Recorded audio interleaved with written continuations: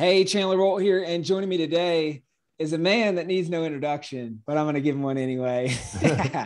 Mr. Steven Pressfield. He's the author of many books, a lot of books, both nonfiction and fiction. His debut novel, The Legend of Bagger Vance, was adopted for screen, so turned into a film of the same title, released in 2000, directed by Robert Redford with Matt Damon and Will Smith. He's written a bunch of books you've probably heard of, including his books around his struggles to earn a living as a writer. It took him 17 years to get to his first paycheck, which we'll talk about. And he's detailed that in the War of Art, Turning Pro, The Authentic Swing, Nobody Wants to Read Your Beep, and The Knowledge. So just a prolific writer. His book, The War of Art, was crazy impactful for me as I was getting started on my journey for book writing and all that good stuff. So today, what we're going to be talking about is the War of Art, turning pro as a writer and as an author. What's the difference between fiction and nonfiction writing as he sees it, and a whole lot more. Steven, great to have you. All right. It's great to be here, Chandler. Thanks for having me. So why did you decide to become a writer? And why books? I mean, they've obviously become such a huge part of your life, but what was the impetus behind the start? When I was, I don't know, maybe 22 or 23, I worked as a junior copywriter at a big ad agency in New York. And I had a boss named Ed Hannibal. And he wrote a novel out of the blue, and it became an instant hit. And he became, like, overnight a famous guy. And he quit. And he was a full-time writer. And so I thought, well, why the hell don't I do that? It looks pretty easy. So I quit too. And, I always say I too became an overnight success. It just took me 30 years after that. But seriously, in all seriousness, I wasn't one of those kids that grew up like writing short stories for English class or anything like that. It never even occurred to me to write anything until I was a copywriter. And then I saw all of these other people, playwrights and stuff that were getting things done. And I just thought, wow, this seems pretty cool. Yeah. So that was my impetus for it.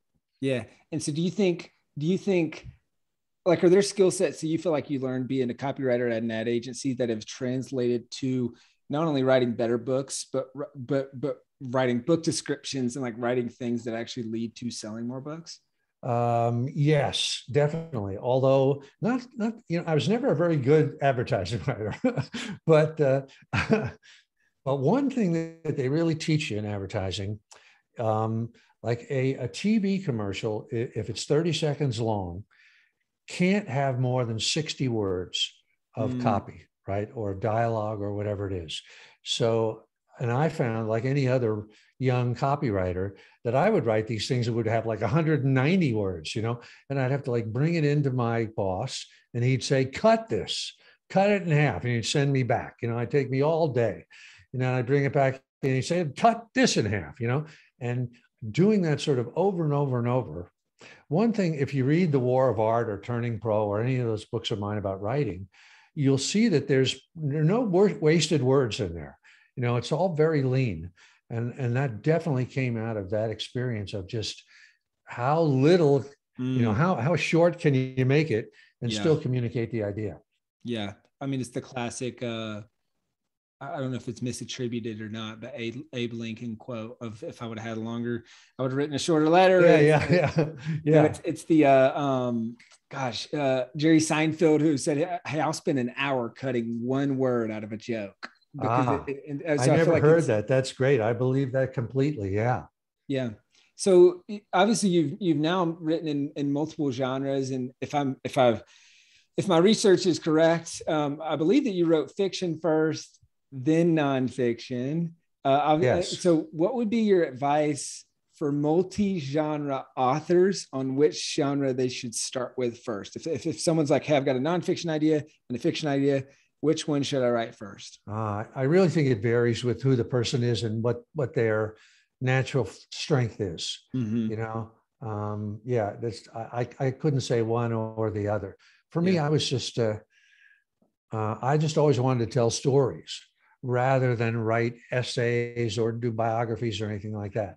So fiction worked for me, but I would say to anybody thinking about that, whatever your heart tells you is the way to go. Mm-hmm. And how did you, was it just the desire to tell stories, or how did you land on fiction first? Because it seems like you had a background in screenplays, and so there, or you worked on screenplays at the start, and then first fiction book, then movie. Is that kind of the timeline? Not exactly, but close. Okay. Like first, like my boss in advertising that wrote a novel. Mm-hmm. I thought, well, I want to write a novel too. That seemed like the cool thing to do. So that's how I started. And I wrote over a period of, I don't know, maybe 12 or 15 years. I wrote like 3 novels that never got published. They were just the kind that you should stick in a drawer, So, and finally, I just kind of gave up on that. I just said, I'm never going to be able to do that. And I went out to Hollywood from New York and tried to, to become a screenwriter.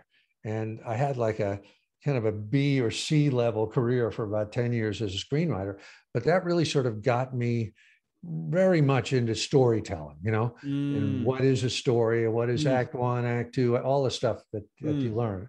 Yeah. And then finally, I had the idea for The Legend of Bagger Vance as a novel. Mm-hmm. And finally I was able to do that. And that sort of, broke through for me in that sense. What did you learn in your time as a screenwriter that you feel like made you a better writer? I mean, I could talk about this for years, for hours. Yeah. There is a sort of a model of what a screenplay is, and if you put almost any movie up against this model. Have you ever read anything by Blake Snyder, Save the Cat? Does that ring a bell at all? I haven't, no. He's like a kind of a screenwriting teacher and a screenwriter. He died, unfortunately, at a young age. But he's a great guy that breaks out this kind of model. Like a screenplay is always in 3 acts. The first act is like maybe 27 pages. Its middle is maybe 54 pages. Act 3 is another 20-something pages. And there are definite beats that go along the way. An inciting incident, a crossing of the threshold, act 2 midpoint, an all is lost moment, bump, right? And whether you put up Casablanca or, The Wizard of Oz or Star Wars, they all kind of follow a real similar sort of template. And as you work in the business, you learn that, it just gets beaten into your head, And so that model I have found also works for novels. I mean, you can also do it many other ways as well. But so you do sort of learn what a story is, the idea of the hero's journey, that whole concept, going from A to Z. And so that's kind of, it's like the University of Hard Knocks in the movie business. And so so it sounds like a big takeaway is over, 5-part story structure and like overall story structure and, slap, inciting incident, kind of all that stuff. Yeah. What were some other, what were maybe some more nuanced things that you feel like you learned? I would imagine you're condensed to an hour and a half or 2 hours. So did that, and it's, dialogue, I guess, or, you're writing for a movie versus writing for a book. Was there any other kind of like nuance? Oh, yeah. I know you said you could talk about this for days. There's so much. Yeah. But one thing, of course, is in a movie or screenplay, let's say, you really can't go inside a character's head. You can't do an interior monologue unless you do it in like a voiceover, which is always really lame, So you have to rely on, or you learn to rely on that the only way you can kind of communicate what the character is feeling is by visual, what's in their face, what's in their, what they act, and whatever dialogue they say. And that's a great discipline. So it really forces you to tell a story in the leanest way possible. And the other thing, like I said, I could talk about this forever, but there's a concept in dialogue writing for movies called on the nose. Have you heard that one, Chandler? Like writing on the nose is a big no-no. You're never supposed to. And what that means is when an actor or a character says in their dialogue out loud what they're thinking. In other words, it's text instead of subtext. And it's always much better, particularly if the character is saying the opposite of what they're thinking. Like one character is across from another and has a gun in his pocket and is intending to kill that other person, right? Mm-hmm. But what the character may talk about is how much they love them, how interesting they are, all the great friendship that they have. And the reason you want to write like that in movies is because the audience watching that sees the body language, sees the look in the eye and says, oh, wait a minute, this guy's going to kill this other character, And that's more fun than if the character went in and said, I'm going to blow your brains out, you SOB. So that's a whole other way that you learn to write dialogue for movies. It should never be on the nose. It should always be subtext instead of text. And so are you saying that that's frowned upon in movies, but you would do that differently in books, or you would do it the same way? It is a little different in books. It's harder in books because you can't see the character's face. You can't see the character's body language, right? So it is harder, but anytime you can do it. I mean, I'll just give you one small example. There's, if you remember the movie Fight Club, with Brad Pitt and I'm blanking on the other guy's name, Edward Norton.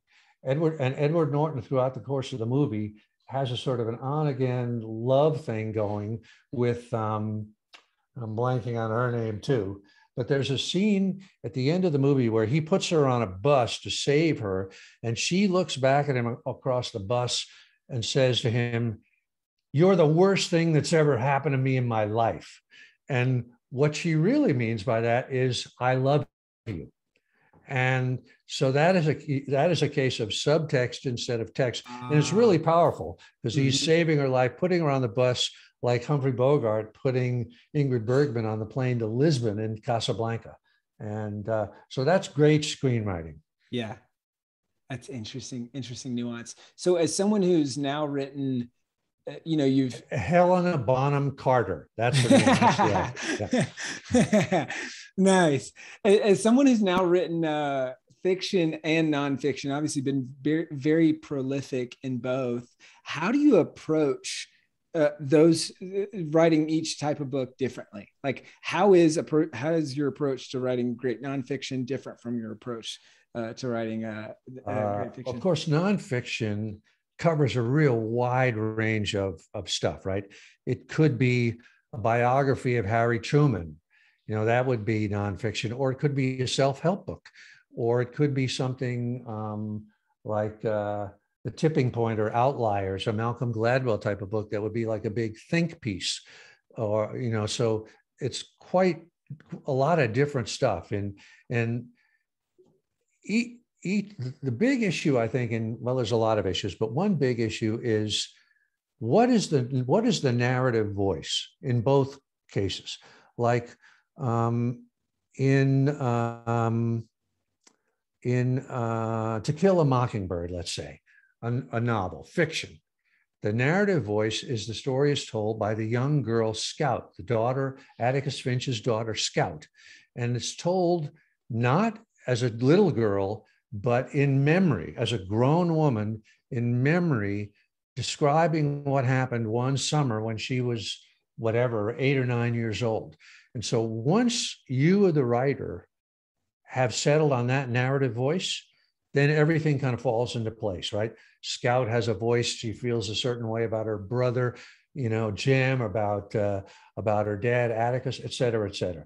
Now, on the other hand, if you're Malcolm Gladwell and you're writing Outliers or something like that, you kind of have to ask yourself, well, what voice do I want to use? Do I want to be like an authoritative, all-knowing, wise person who's going to spell something out to you?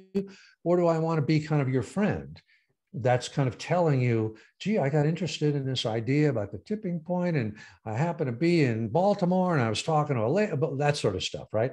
So finding that narrative voice, who's telling the story, and what tone of voice are you going to use to the reader? For instance, in my book, The War of Art, I sort of speak in my own voice. So it's Steve Pressfield addressing you, the reader. But it's not really me. It's not like if you and I were hanging out in a bar, I was whatever I was. I have sort of adopted a certain kind of voice. And that took a lot of thought, to figure out, am I going to be buddy with the reader, or am I going to be a little bit of a drill sergeant and kind of kick the reader in the ass a little bit, Yeah. Or am I going to be self-revealing and tell stories about my own failures, and that, which is a lot of that is in the War of Art. Yeah. So each one, I think, the fiction or nonfiction, a lot of it is about finding that tone of voice, that narrative medium.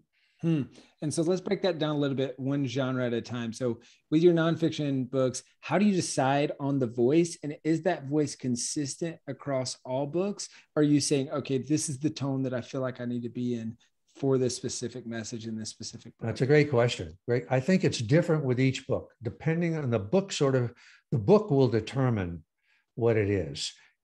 If you were writing a biography of the Dalai Lama, you probably wouldn't use a joking tone of voice, right? It would probably be a respectful tone of voice, right? On the other hand, if you were writing, Bill Murray's life story, it might be a kind of a zany thing. You might even come up with, you might not even have chapters. You might have like little snippets, right? Yeah. So the sort of the tone of voice sort of arises from the material. Yeah. And would you say that's the same on the fiction side of things? Like, do you? Definitely. Okay. Got it. Definitely. How do you decide there? Well, let's see. Like, let's say Catcher in the Rye. It's a book we're all kind of familiar with. It's told by the narrator, Holden Caulfield, in the first person. And it starts, I remember the beginning goes something like this. If you really want to know about it, you probably want to hear about my lousy life and how I was raised by my parents, and it was really terrible. But, I'm tired of that stuff. So let me just tell you the truth, right? So that's a real kind of offhand, really, what's the word? It really brings the reader in right away, and that it's not going to be some formal high tone thing, but that's very much a crafted voice, very much a decision on J.D. Salinger's part to write it that way. He probably doesn't talk that way, and if you go to, any book will have a different, if you read like all of Philip Roth's books, although they're very similar, he'll have a different tone of voice in each one, depending on, and that takes a lot of thought. Who tells the story? Is it the all-seeing author? Is it one character? Is it a different character? But it seems to me, from my experience, if you get that right, at the start, everything is easy. If you get it wrong, you're torturing yourself. That's got to be the $1 million question. Have you ever gotten into a book and been part of the way through and said, "Oh man, I just chose wrong, and now I've got to go backtrack and redo this"? Exactly. Yes. But usually, it's very clear. It's not like you get in 90 pages in. It's like you get in there 2 pages, and this is not working at all. Got it. Okay. Yeah. Interesting. Okay. So I want to touch on this piece because it took you 17 years to earn a paycheck from your writing. And I think, it's probably, gosh, this is good. I feel like this is going to relate to so many people where you see someone close to you become an overnight success. And then it's like, for me, it was dropping out of school and pursuing my company. And it sounds like for you, it was like, all right, I quit my job and I'm going to do this. And then 17 years, what did you learn from that? And how did you last? I mean, I feel like so many people would just give up. So how'd you last, and what did you learn from that would be helpful for other authors that are kind of on that journey? Well, that's another great question. And what I definitely learned was when you struggle for so long with no no financial reward, no anything. You have to ask yourself, why am I doing this? You know, am I crazy? Is there something wrong? I'm serious now, you know, is there something wrong with me? Am I demented? Am I just self-destructive? You know, and I just sort of came to the conclusion that this is who I am. I'm a writer and I'm going to keep doing this. And I don't care, you know, if it takes me forever, if I never break through, I'm going to keep doing it. So that was a really big breakthrough, you know, in the sense of, okay, I'm just going to, you know, like Elizabeth Gilbert says, you know, the author of Eat, Pray, Love and other books, she said at the start of her career, she kind of made a deal with her writing. And she said, I will never ask you to support me. I will always support you. You know, if I have to work as a waitress, I'll work as a waitress to do my writing. And I think that was a great thing on her part, you know. Now the second part of your question, Chandler, was like, how did I keep going? Yeah. And the answer is that many times I tried to not keep going. You know, I tried, you know, I went back to work in advertising. I worked in other kind of jobs, and I really tried. I said, let me just try to succeed, but I couldn't. I was just so depressed at the end of a day that I would have to go home and try to write something. That's one part of that period. But the other part of it is like, when I started working as a screenwriter, and it wasn't what I really wanted to do, but I was learning. I was working in my chosen field. I was getting a paycheck, you know, and I was learning so that kept me going. I felt, you know, you feel like, the next one's going to be the one, you know? Yeah. So those various things kind of kept me going. Yeah.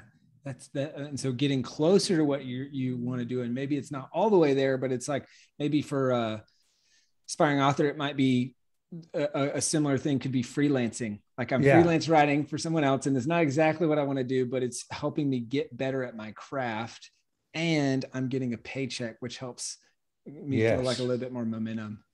Yes. And another thing that I did in that period, for a while, I had a little freelance advertising business, just me, a one-man thing. And what I was doing, what I was writing wasn't helping me at all, but I felt like I can support myself. You know, I can, in an entrepreneurial way. It was a real low level thing. I was just like making barely enough to pay my rent, but at least I felt like, you know, I'm learning to be an entrepreneur. I'm learning not to rely on a paycheck from a company. I'm learning to, you know, and I learned, one of the things I learned in that period was that you don't even have to be good. All you have to do is be reliable. All you have to do, seriously, you know, because your competition are so flaky and so unreliable that if you just show up, even if you're producing mediocre work, people love you. They're so happy to see you that you're there, you know, to actually do a job and deliver it on time. So that reinforces you in being a professional. And then when you start actually writing movies or writing books, you know, you deliver on time. Yeah. And that helps a lot. Yeah. What would be your advice for folks, you know, that from that 17-year period, knowing what you know now, on how to condense that time period? You know, I don't know if you can condense it. Yeah. I mean, I think things happen in their own time, you know. Through a lot of that period, I wasn't writing at all. I was doing other stuff, but I would say realistically, before I was able to produce something that was publishable, was probably about 20 years. And the stuff that I did, some of it wasn't bad, but it wasn't at the level of being publishable. And I myself wouldn't have published it if I was a publisher. So for me, it took a long time to kind of just get to the point where I could actually write something that was worthwhile. And it isn't easy. Why does what people think, you know, everybody thinks they can write, just like I did at the start when my boss wrote this novel. I thought, oh shit, I'll write a novel, you know, and I was an idiot, you know, and anybody that watched me would have said, what do you think? You don't know nothing, you know? Yeah. Hmm. So you feel like there's no way to condense the process? I mean, I think for some people it happens right away, right? Hmm. God bless them, they're lucky. You know, a lot of people, I look at Bob Dylan or Neil Young or Joni Mitchell, you know, when they were like 18 years old, they were having gigantic hits. You Hmm. know, God bless them that they got lucky, you know. For me, I was like 54 years old before I sold a novel. So Hmm. some people, some of us takes a little longer. Hey, well, good news for anyone listening. It's not too late. It's If you not think, too late. yeah, if you think you missed it. Hey, let's talk about, I mean, this is a through line and I mean, in your book, the War of Art, and you talk about resistance, and it's just I just remember listening to the audiobook, and it was like resistance, resistance, resistance. For those who are unfamiliar with the concept, what is it, and how can writers fight through resistance to get their first book written? Ah. Uh, well, one of the earliest sentences in The War of Art goes something like this. It said, there's a secret that real writers know that wannabe writers don't know. And the secret is this: it's not the writing part that's hard. What's hard is sitting down to write. And what Mm, stops us from sitting down is what I call resistance with a capital R. And resistance is that force. Like if you sit down before one of these things and there's a blank screen in front of you, you can feel radiating off that screen into your face a negative force, right? That is trying to get you to go have a hot fudge sundae or head for the beach or take a nap or, you know, do anything but actually do your work, right? And that force is what I call resistance. It's the force of self-sabotage, of self-doubt, of fear, of everything that will stop you from doing your thing. And that's why there are millions and millions of people who want to be writers, but very, very few that actually are writers mm, or anything, mm, songwriters, musicians, you know, whatever. And that force of self-sabotage and of self-undermining, self-doubt is the primary devil. It's really not that hard to write. You can learn how to write, but to overcome your uh, own resistance, your own internal force of self-sabotage, that takes guts. hmm, And the other thing is that, at least for me, I never even knew that there was such a thing as resistance. I thought that voice in my head was real. The voice telling me, you're a loser, you're a bum, how dare you think that you can write this thing? It's all been done before, your stuff sucks, you know, that kind of thing. Um, and finally, one day, I just sort of said, that's not me. That's not my voice. That's mm, this negative force that's mm, out there. And that mm, gave me the ability to sort of dismiss it. When I'd hear that voice, I would just say, get out of here. You know, I'm still yeah. going to do my work. I don't believe that voice. I don't accept it. I dismiss it. Hmm. But that's the real challenge. That's really what kind of separates the professionals from the amateurs, from Right. people who are going to succeed, from people that are going to fail, Hmm. is knowing that that there is this force called resistance, and that you, the writer or the would-be artist, have to marshal all your resources, all your guts, all your courage, all your perseverance, all your self-belief to overcome that force. Hmm. But once you do that, then you know you're in the game. Hmm. And so I love the externalizing it as as this identity that is not me. It's this external thing, which makes it easier to dismiss it. Any other thoughts for writers on? I know obviously you talk about this in the book, but practical ways to kind of shed resistance specifically in the book writing process. I mean, each person, I think, will come up with their own way of doing it. You know, some like to tackle it head on, like I do. That works for me. Others kind of do a little sort of a jujitsu thing, you know, where they kind of will give it a name and they'll tell it to go in the corner, you know, or something like that. Um, but I think the main thing is to take it seriously and to treat it with respect. It's a real enemy. it's the demon, it's a devil, and finding a way to do it. I mean, one of the things that my follow-up book to The War of Art, as you know, is a book called Turning Pro. Mm-hmm. And that sort of was my way of getting around resistance, of thinking of myself not as an amateur, not an amateur writer, not a wannabe writer, but as a professional, because a professional has a whole different attitude than an amateur. An amateur, when he or she hits adversity, an amateur folds. An amateur will write or will do a creative thing depending on their mood. It's like they wake, oh, do I feel like it? Well, maybe I don't really feel like it today. But a pro doesn't care what they feel like. Yeah. They're going to sit down and do their work. And a pro sort of learns that sometimes the days when you least feel like it are the best days. Woo. You get the best work. So, and other things that a pro shows up every day. Mm-hmm. Right? I always think of like Michael Jordan or Kobe Bryant, or Tom Brady, somebody like that. I don't care what they feel like in the morning. They show up, right? And the pro stays on the job all day. A pro is in it for real. They're not dabbling. They're not screwing around. They're not doing it superficially. They're committed, and a pro plays hurt.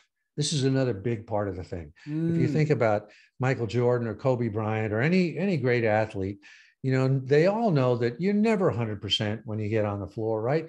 Your ankle is tweaked, your elbow doesn't work, your finger is broken, you've got a migraine, whatever. And an amateur will fold. An amateur will say, I can't do it, I'm all screwed, But a pro, Michael Jordan would never even dream of folding, right? Yeah. He would, have a broken leg with a bone would be coming out of his flesh and he'd still be playing. So that's that kind of an attitude, a serious professional attitude. Turning pro. The other thing about turning pro is you can do it just by flipping a switch in your mind. It doesn't cost any money. You don't have to take a course. You just decide, I'm not an amateur anymore, and I'm not going to do this as an amateur. I'm a pro. And then it's a process of reinforcing that every day and telling yourself, whether you have to use affirmations, look in the mirror, whatever, I'm a pro. I'm not an amateur. I'm not going to fold. I'm not going to cave. No matter how I feel, I'm going to do my work. Yeah, that's so great. And you alluded to this. I'm pretty sure it's your book. It's always stuck with me. If it isn't, I'll take credit for whatever. Well, I think you talk about I think it's Somerset Magnum or something like that. Somerset Maugham, yeah. Gets asked, do you write when you're inspired, or do you write every day on a schedule? And it's like, oh, well, of course, it's only when I'm inspired. But fortunate for me, that's at 9 a.m. every single morning. Yeah. Right. And so just that concept of being a pro, and pros have a schedule, they show up, they do the work, whether they feel like it or not. That's so great. Exactly. Hey, so we talked on resistance specific to writing, and I polled some of our audience before this interview and said, hey, what are some questions you want me to ask? And one of them I thought was really interesting. It was resistance specific to publishing. So and she was like, oh, I have this resistance, I work through it. I write the book. It's all good. But then for me, the resistance hits right before I publish it. And so any thoughts on that? Have you been through that? And any thoughts for folks on how to work through that? Do you mean like self-publishing? Yeah. It could be self-publishing or traditional publishing, but like the actual crossing over from the manuscript's done to I am putting this out in the world. Yeah, that's a great question, because it's absolutely true. That is a huge point of resistance. There are kind of predictable points in any project. I don't care what it is, building a city, starting your own restaurant, that are resistance points. And one of them is before you even begin.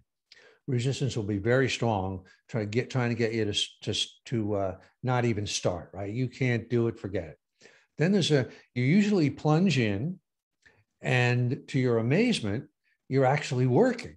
And then you're real enthusiastic. You get, maybe the first act of something done. And then all of a sudden you sort of wake up, you're sort of like somebody that was water skiing for the first time and they're actually up and skiing. And then suddenly you look down, oh my God, I'm actually up, and then you panic. And then that's when resistance hits again. Then in the middle, resistance will hit because you're too far from the beginning to be psyched up by that. And you're too far from the end that's a big point in the middle. Then right before the end, just when you're on the 1 yard line, that was for me, the big resistance point for me. I would fold and 99% of the way through. But then you're absolutely right. At the moment when you're ready to publish is another huge, huge resistance point. Like, who Seth Godin is, right? Mm-hmm. He has a thing called shipping. And what he means by that is like, if you're Steve Jobs and you just invented the iPhone and it's ready to go, it's like, when do you push the button and say, ship it, get it out there and of course, that's a really scary moment because then you can be judged, right? The thing can fail as long as you got it still in the box and you haven't shipped it. So Seth has a whole big thing about psyching people up to ship. And so, yes, it is a huge resistance point, and you just have to suck it up and do it, That's awesome. Well, hey, a couple final questions I have for you. One would be, and so I was interviewing John C. Maxwell last week, and I asked him this same question. And I'm curious to get your take. So you're in your 70s. How do you keep the passion to keep doing this as you get older? And any advice for others who they're probably in one of two buckets. Either they're thinking like, you said, hey, I didn't publish my first work till 54. So maybe they're even in their 50s thinking, hey, I've already missed it. Or they're in their 50s, 60s, 70s trying to find that fire. How do you do it? Maybe it was for me that it took me so long to get started or to get any bit of success that I sort of feel like I'm still behind the 8 ball. I'm way,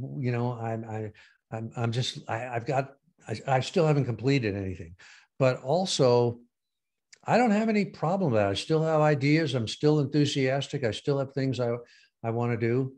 I'm like, people talk about burnout, and I think that you burn out if you're in an endeavor that's really not your passion. If it is your passion, I don't think you ever burn out. I mean, the Rolling Stones are still performing, we just lost one of their guys, but the Stones are still out there performing at whatever they are, 79 years old. That's whatever Mick Jagger is. I don't have any problem with that at all. I wish I could do more. Yeah. Wow. This is a big question, but I'm just super curious. I don't know if we'll have time to get into it. But I know we get asked about this all the time. We have kind of our nonfiction division of the company, children's book side of the company, and our fiction side of the company. And I know, it's every fiction author's dream to get their book turned into a movie. So obviously, you had the screenplay background. Any tips for folks on how to take that leap from book to movie? A lot of it is tips. If I had any tips, I'd have more movies. But, I will say one thing. Writing a novel is a great way to get a movie made rather than trying to write a screenplay. Because particularly in today's environment, when I first came out to Hollywood in the mid 80s and early 90s, it was a different world. And what they call spec scripts written on speculation, without a buyer, could actually get made. And studios were looking for them and actors were looking for them. But that's not the case anymore. Now that there are so many, other than in the independent film world, now there's so many sequels and so many Marvel Comics thing. And those go only to like big established writers that the studios know can deliver, So, but to write a book and then hopefully the book gets picked up by someone, that is a good way to get a story made. Right now is a bad time because of COVID. Yeah. That pre-COVID, when the studios got scared and they began stockpiling material. So they now are sitting on, a bunch of scripts, and they're not looking for anything new. Yeah. But a lot of it is just luck. There's just no, if you have a good agent and can get something out, but a lot of it is just luck. Finding right people, somebody finds you, and that's about the only way you can do it. I haven't figured out how to get it done. I keep watching stuff that's being made, and I say, why are they making that instead of my stuff? My stuff's much better than that. So, oh man, it's hard. It's a real long shot. Yeah, that's well, Steven, this has been so great. What would be your parting piece of advice for kind of for the Steven Pressfield of a bajillion books ago? So before you even wrote your first book, and all the other Steven Pressfields out there that are sitting there contemplating writing their first book, what would be your advice for those folks, knowing what you know now? Okay, I will put out some advice. If you wanted to be a concert pianist or a brain surgeon, you would know in your mind, I got to put in 12 years of back-breaking work, right? I got to be absolutely committed. But people seem to think, oh, just like I did, oh, I could write a novel, no problem. It's hard work. Why would writing a novel be easier than brain surgery? It's not. At least brain surgery you can go to school for, right? You can actually get a degree, and now you're a brain surgeon. So I would say, but the good news is you can get better. You can start out as a kind of a bum, like I did, and little by little, you can get better. You can learn. You can make mistakes and learn from it. And I've sort of just from observing other people and myself trying to pursue a career, I figure like if you can hang in, this is in any creative field, like for music, to be a band, to be a songwriter, to be whatever, or movies or books, if you can hang in for 10 years and pay your dues, meet people, learn your craft, most people, I think, after 10 years, will find a way. Maybe you're not going to write Gone with the Wind, but you can find a career in the field one way or another. Might not be the career you started out wanting to do, but it could be something. So, but it ain't easy. And if you think it's easy, you're just kidding yourself. It's easy for some people. Bob Dylan did it, Neil Young did it, but for most people, you got to pay your dues. Yeah, that's good. I had a mentor one time. He said, Chandler, it takes 10 years to become an overnight success. Yeah. It's kind of like you said, it's true. Absolutely. Overnight success. Yeah. Yeah. For me, it was 30 years. So be of good cheer. Oh man. Well, this has been so great. Where can people go to find out, to find your books, to buy your books, to find out more about you and what you're up to? I have a website, stevenpressfield.com. I'm on Instagram, Steven_Pressfield, Amazon, any of those places have all my stuff. Just Google me and you'll find, plenty of stuff. Awesome. Well, guys, check out his books. And especially, I mentioned this at the top, but just The War of Art had such a huge impact on me, and it's just so helpful along my journey. So if you're going to start with one, that's a good one to start with. At least that's a personal recommendation from you. Steven Pressfield, thank you, sir. Chandler Bolt, thank you for having me. And if you ever want to do this again, I'm happy to do it again. Yes, sir. All right. My best to Jeremy.